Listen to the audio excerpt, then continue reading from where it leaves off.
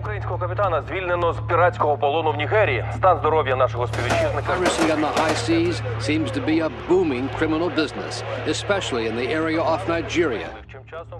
On February 3rd, 2015, Maltese-flagged supertanker MT Calamos was attacked by Nigerian pirates while anchored in territorial waters near an oil terminal off the coast of Nigeria. During the attack, one of the Calamos' officers was shot and killed. 3 other crew members were kidnapped and taken inland, where they were held for ransom for 3 weeks. The Calamos incident was one of 54 total piracy incidents that occurred in the Gulf of Guinea in 2015. Its 25 crew members represent a small fraction of the 1,225 total seafarers subjected to incidents of piracy throughout the year.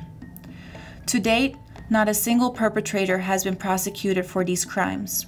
Despite recent efforts by coastal states in the Gulf of Guinea to increase their naval capacity, resulting in a few high-profile arrests, they have failed to establish effective systems for prosecution. As in the case of the MT Calamos, this allows criminals to go free even after incidents of extreme violence. This lack of legal follow-through allows pirates in the region to act with impunity and limits incentive for industry to report incidents that occur.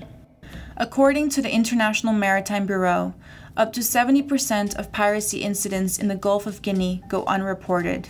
Even with the limited progress that has been made toward combating piracy in the region, there is still no justice for the seafarers who have fallen victim to pirates.